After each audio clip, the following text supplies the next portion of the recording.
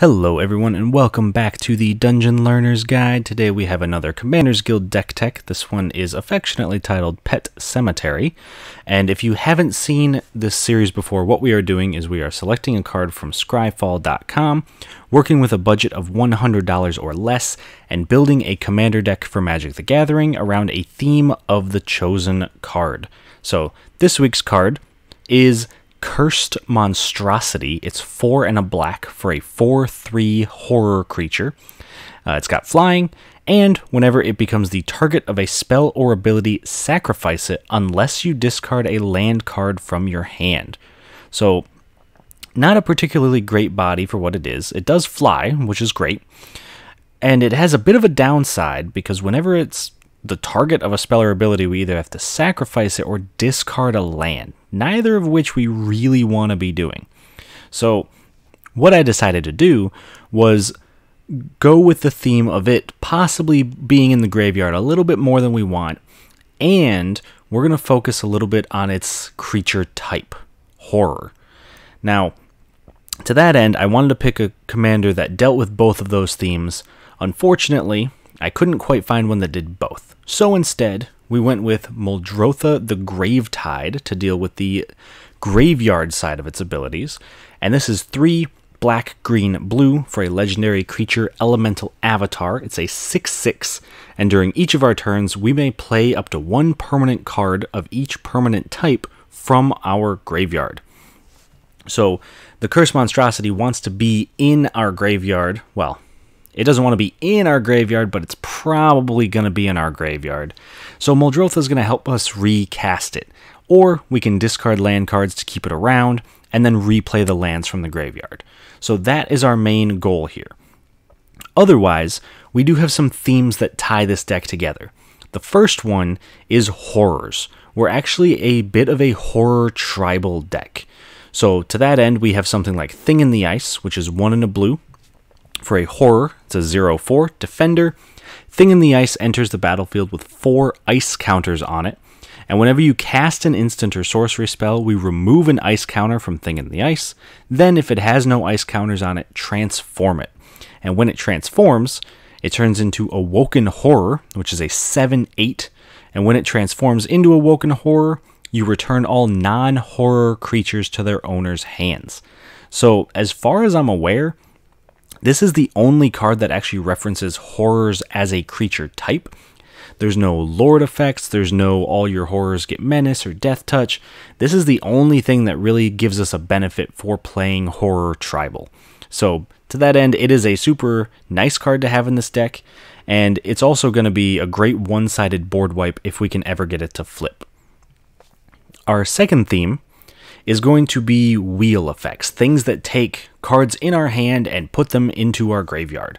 So we have Whispering Madness, which is 2 blue, black, for a sorcery that says each player discards his or her hand, then draws cards equal to the greatest number of cards a player discarded this way, and it has Cipher.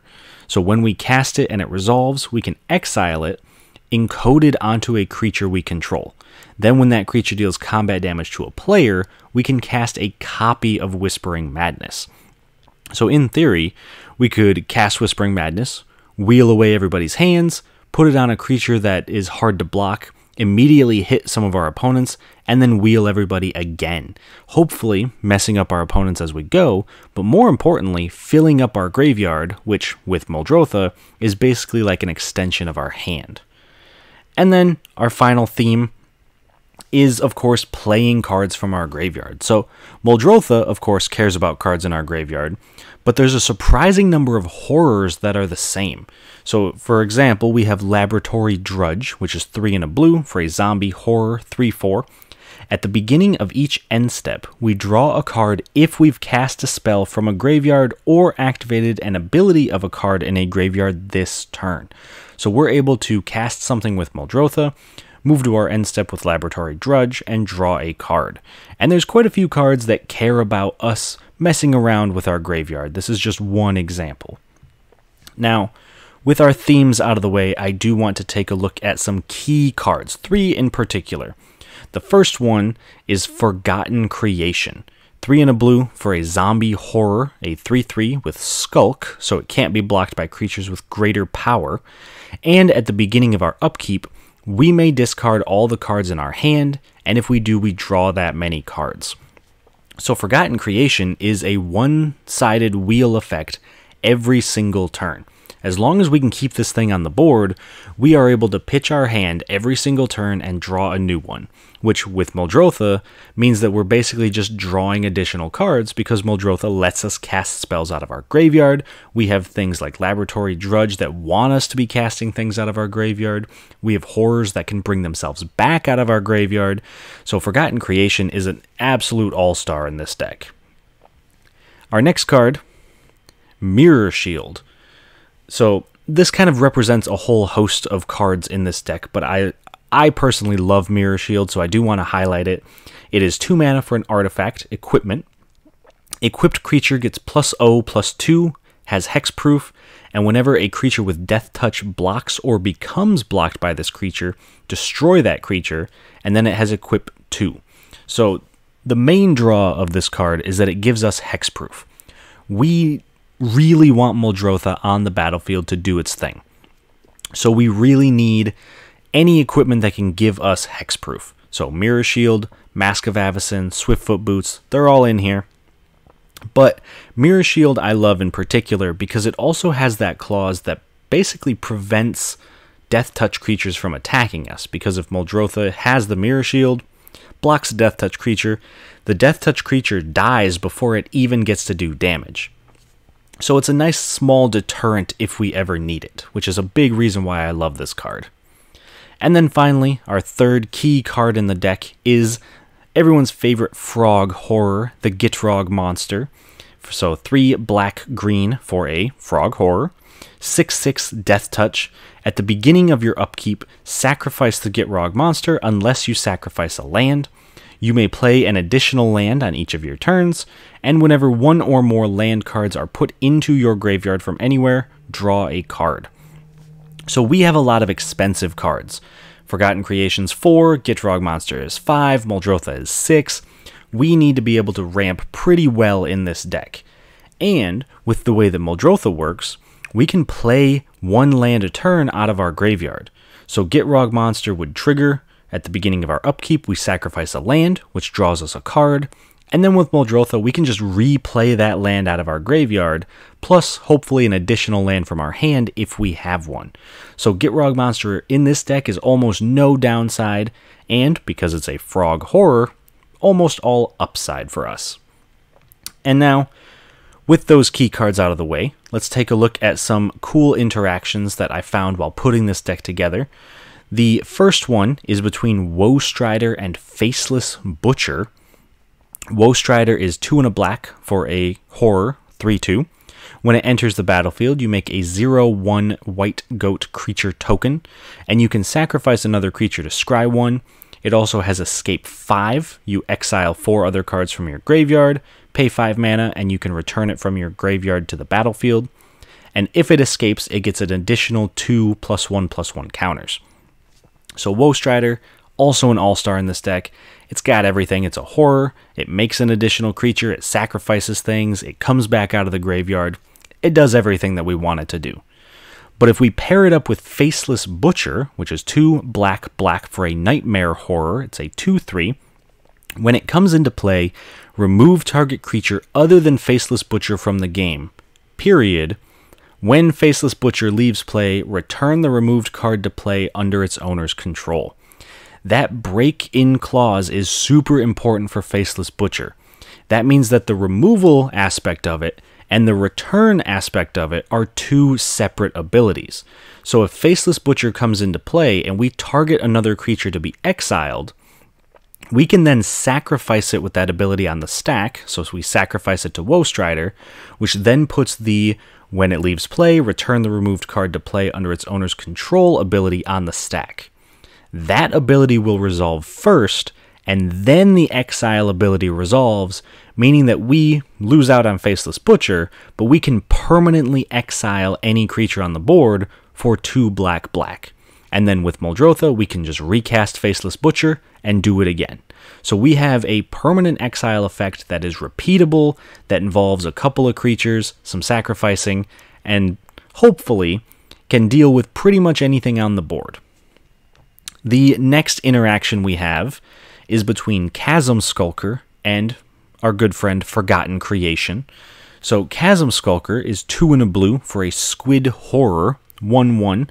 Whenever you draw a card, put a +1/+1 counter on Chasm Skulker, and then when Chasm Skulker dies, we put X 1/1 blue squid creature tokens with Island Walk onto the battlefield, where X is the number of +1/+1 counters on Chasm Skulker. And then, of course, we have Forgotten Creation again, which is the creature that lets us wheel at the beginning of each of our turns.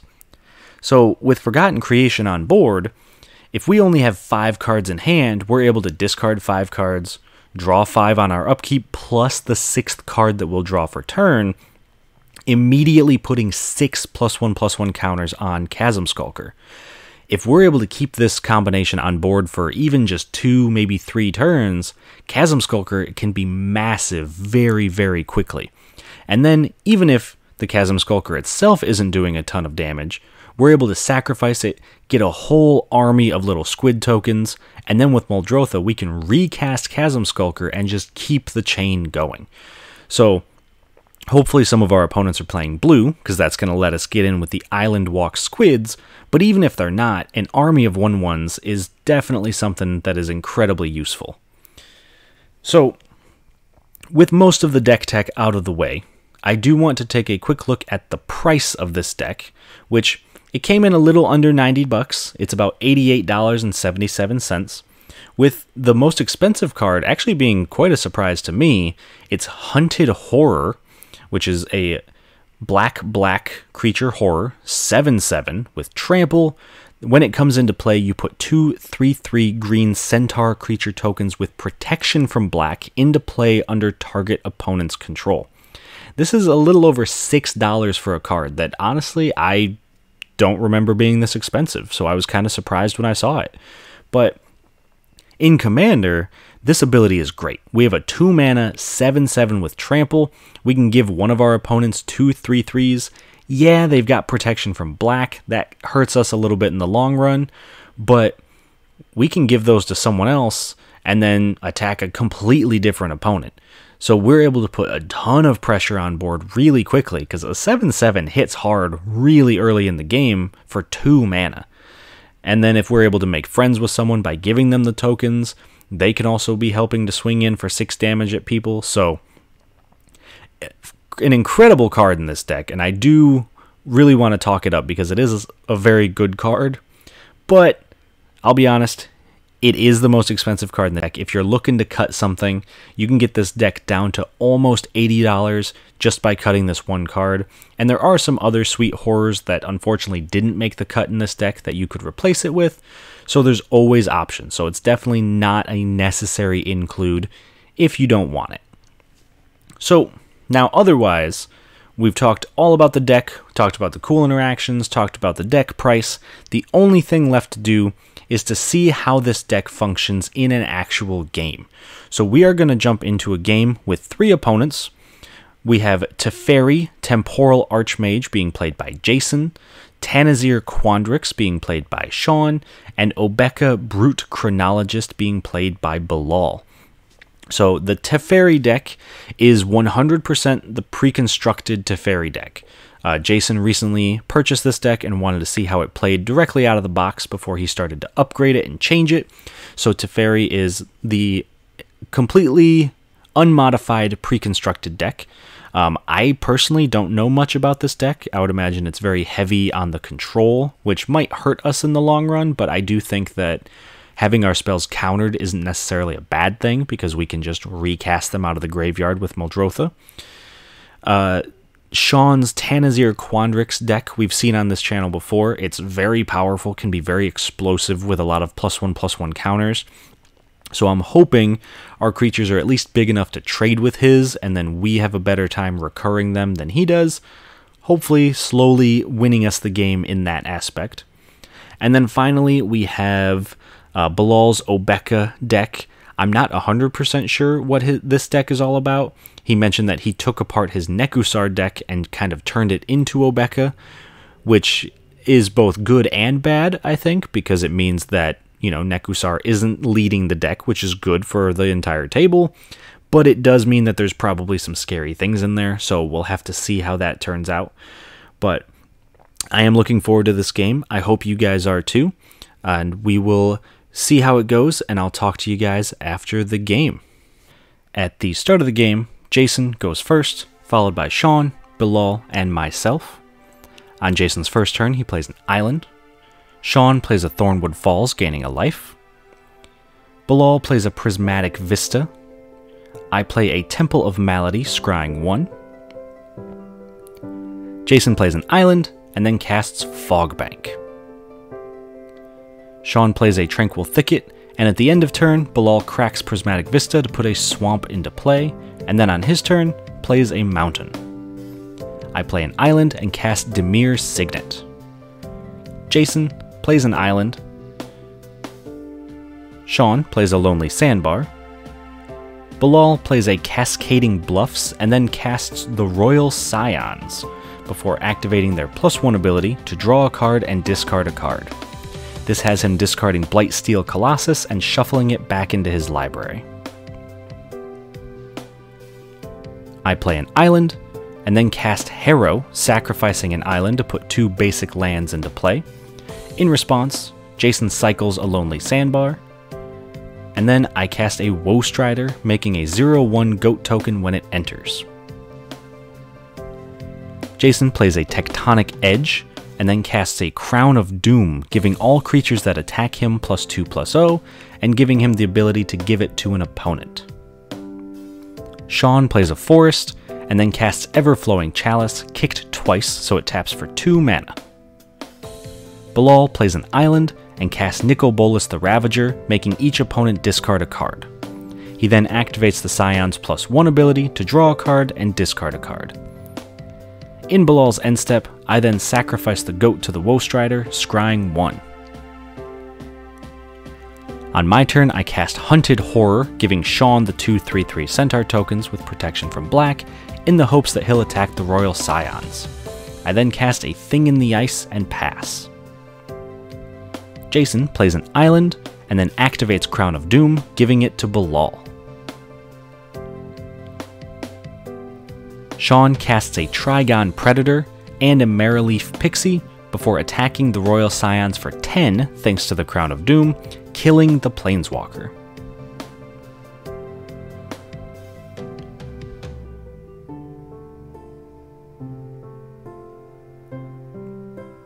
On Bilal's turn, he plays a Mountain, and then activates the Crown of Doom, giving it to me. On my turn, I attack Shawn for 7 with Hunted Horror, and then in my second main phase, I cast Forgotten Creation, which lets me discard my hand and draw cards equal to the number of cards discarded on each of my upkeeps. Jason plays an island, and then casts Teferi Temporal Archmage, activating his +1 ability to look at the top 2 cards of his deck, putting 1 to hand and 1 on the bottom of his deck. Shawn casts a Simic Ascendancy, which gets a counter on it whenever his creatures get +1/+1 counters, and wins him the game if it has 20 counters in his upkeep.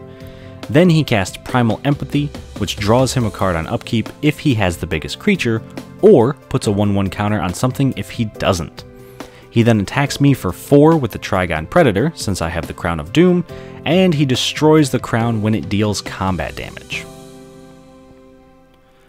Bilal plays an island, and casts Inferno Titan, doing 2 damage to Marileaf Pixie, killing it, and 1 to Teferi.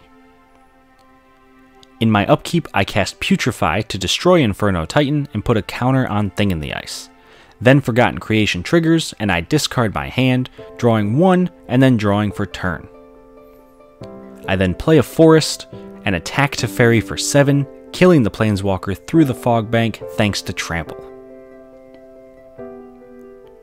On Jason's turn, he plays an island, and then casts Concentrate to draw 3 cards.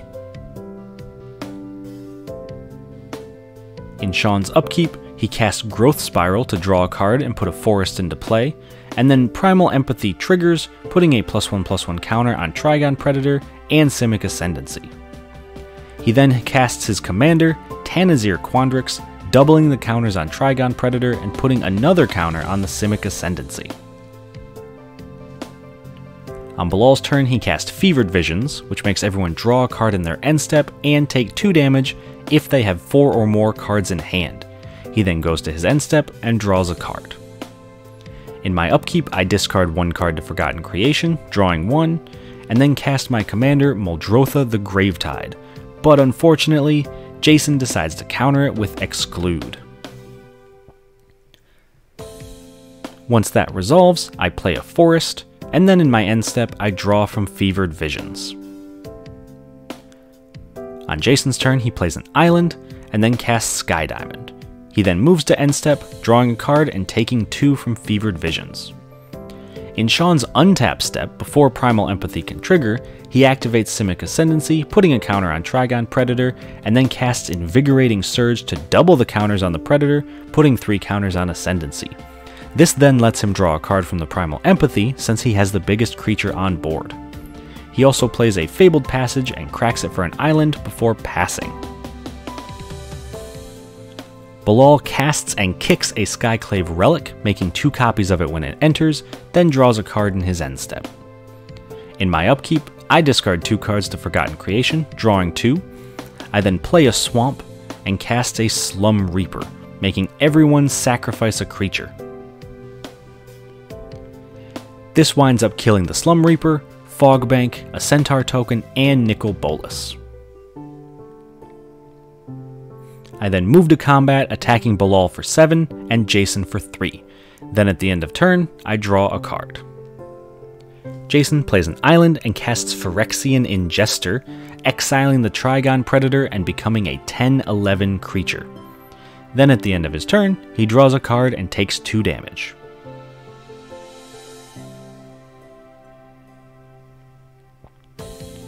On Shawn's turn, he casts Nature's Lore, putting a forest into play, and then casts Growing Rites of Itlimoc, putting a Hydroid Crassus to hand. At this point, we also remember Primal Empathy, and Shawn puts a 1/1 counter on Tanazir, plus a counter on Simic Ascendancy. He then plays a Breeding Pool tapped, and casts Return to Nature to exile Slum Reaper from my graveyard, and then draws a card at end step. Bilal plays a Crumbling Necropolis, before casting Balefire Dragon, followed up by a Fractured Power Stone, and then draws a card at the end of his turn. In my upkeep, I discard 2 cards to Forgotten Creation to draw 2 cards, and then recast Muldrotha, which allows me to play permanents from my graveyard, and then I play a Swamp from the graveyard, and I follow that up by casting Soul Ring from the graveyard as well. I then move to combat, attacking Jason for 3, since it's unblockable thanks to Skulk, and at the end of turn, I draw a card and take 2 damage. Jason plays an island, and casts Fool's Demise on the Balefire Dragon, making it so that when it dies, it returns to play under Jason's control. Then at the end of turn, Jason draws a card and takes 2.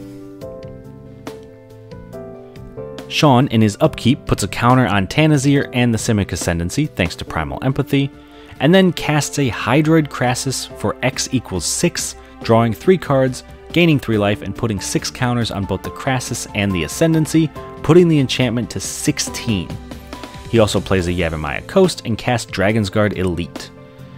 Then at the end of turn, Shawn's Growing Rites of Itlimoc transforms into Itlimoc, Cradle of the Sun, which taps for a green mana for each creature he controls, and then he draws a card and takes 2 damage. Bilal casts a Soul Ring, and then casts Nicol Bolas Planeswalker. In response, Shawn casts Negate to counter the spell. Bilal then casts a Vampiric Tutor, searching his deck for a card, putting it on top, and losing 2 life. Then at the end step, he draws a card. In my upkeep, I discard 4 cards to Forgotten Creation, drawing 4 cards. I then play an island from the graveyard, followed up by a Seal of Primordium, which can be sacrificed to destroy an artifact or enchantment. I then also cast a Golgari Signet from the graveyard, and then I cast a Mask of Avacyn and move to equip it to Muldrotha, giving my commander +1/+2 and hexproof.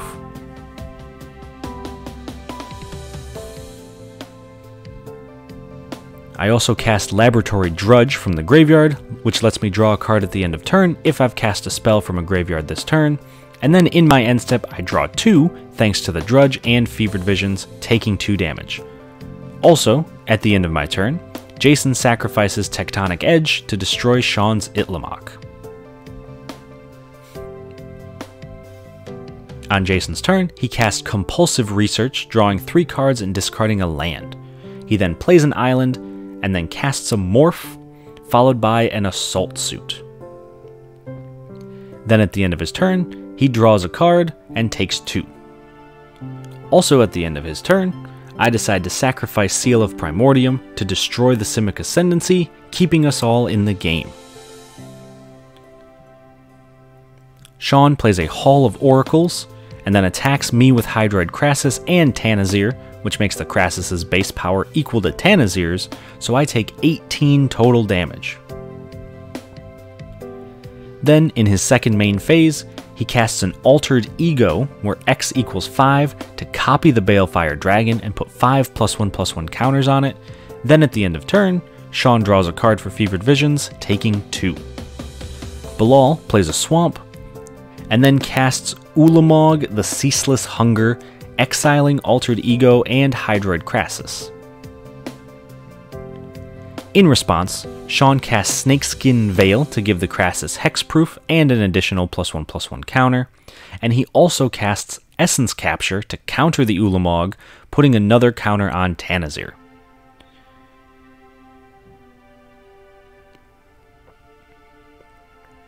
Bilal then casts his commander, Obeka, Brute Chronologist, before attacking Shawn for 6 with Balefire Dragon, doing 6 to all his creatures when it deals combat damage. This kills his Centaur token and the Dragon's Guard Elite. Then at the end of turn, Bilal draws a card. In my upkeep, I discard 5 cards to Forgotten Creation, drawing 5. Then I play a Forest from my graveyard, and cast Rampant Growth, putting a land from my library into play and removing a counter from Thing in the Ice. I follow that up with Kodama's Reach, searching for 1 land to put into play and another to my hand, removing another counter from Thing in the Ice. And then I cast a Chasm Skulker from the graveyard. I follow that up by casting a Seal of Doom, which can be sacrificed to destroy a non-black creature, and then I cast Spellskite, which allows me to redirect any spell or ability to target Spellskite instead of any other creature. I then move to combat, attacking Jason for 3 and Bilal for 7.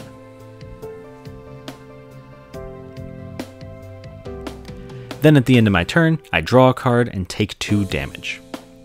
Jason plays an island, equips Assault Suit to the Phyrexian Ingester, then moves to end step, drawing a card and taking 2. In Shawn's upkeep, he puts a counter on Tanazir with Primal Empathy, then plays an island, and casts Oran Reef Ooze, putting another counter on Tanazir, before attacking Bilal for 23 total damage, knocking him out of the game.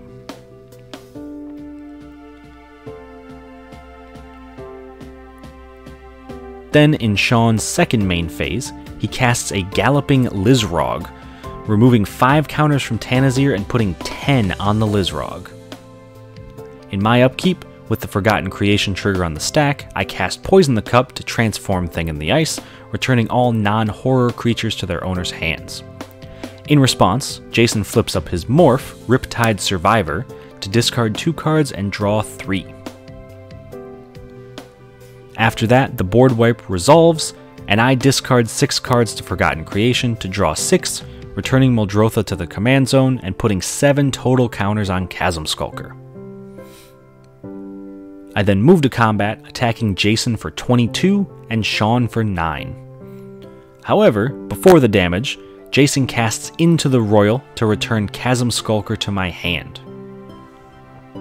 However, in response to that, I sacrifice the Chasm Skulker with Woe Strider, scrying 1 and making 7 1/1 squid tokens with Island Walk.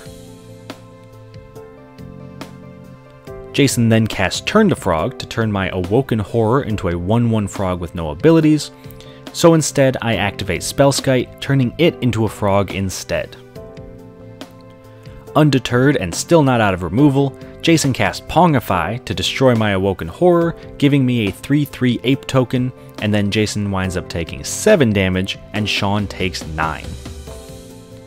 In my second main phase, I play a Swamp, and then recast Muldrotha, equipping it with the Mask of Avacyn.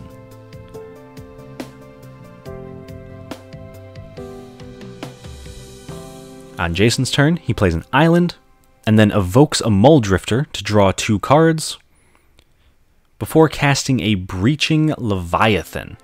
This allows him to tap all non-blue creatures, making it so they can't untap on their controller's next untap step. On Shawn's turn, he casts Hydroid Crassus where X equals 10, putting 10 counters on it, gaining 5 life and drawing 5 cards. He then plays a Forest and casts Llanowar Elves. At the end of turn, I sacrifice my Seal of Doom to destroy the Hydroid Crassus.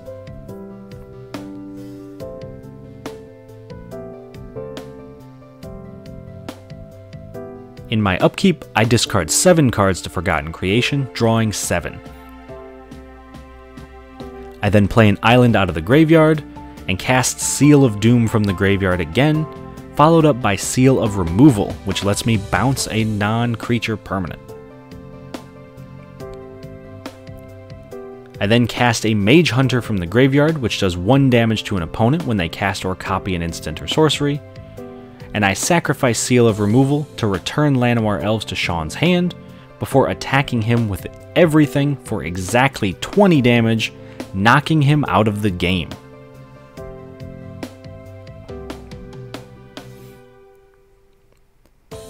Then, in my second main phase, I cast my own arch nemesis, Sporefrog. On Jason's turn, he casts Distorting Wake, where X equals 6, to return 6 of my creatures to my hand, and in response, I cast Perplex to counter the spell unless Jason discards his hand. In an attempt to stay in the game, Jason casts a Dismiss to counter the Perplex. However, once that resolves, I cast a Drown in the Loch to again try to counter the Distorting Wake, this time succeeding. This leaves Jason wide open to the attack on my turn, so he decides to concede, winning me the game. Alright, so that was a sweet game. I'm really happy with how this deck performed. I think we got to see some awesome cards definitely pull their weight in this deck. Forgotten Creation was undoubtedly the MVP for us. Being able to wheel our hands every single turn for, I think, about 7 or 8 turns it stuck around. It was there for a long time. Really got us to have a great game by the end of it. Muldrotha being able to stay alive for most of it definitely helped us play out our hand, play out our graveyard. We got to flip a Thing in the Ice, which I was really happy about because it was the only main horror tribal card in there. So overall, very happy with the deck. We didn't see Cursed Monstrosity, unfortunately. I think it would have actually been pretty good being able to have a 4/3 flyer on board. And I think Bilal's deck didn't quite do as much as it wanted. We weren't able to see a lot of what was happening, but I do think it was a Planeswalker deck, and he made some enemies with Shawn pretty early on, thanks to the killing of his Planeswalkers, but Shawn's deck did what it meant to do, dropped some massive creatures. He almost got the win with Simic Ascendancy. I actually wheeled into the removal spell for it right that turn with Forgotten Creation, so that was almost a non-game right there. And then Jason's Teferi deck did very well, surprisingly controlling, all things considered, considering it was a pre-constructed deck, but I think all the decks did very well, but I am very pleased with our horror tribal deck, and hopefully in the future, if you guys have any suggestions for future decks, please let me know. Put them in the comments below. You can follow me on Twitter. That's in the description as well. Let me know there. You can always send me an email, also in the description. I'm happy to hear from you if you have any suggestions for future videos. Otherwise, please like the video, subscribe if you're interested in more. We do videos like this every single Friday. And I look forward to reading all the comments and hearing any suggestions, but otherwise, I will see you all on the other side of the Dungeon Learner's Guide.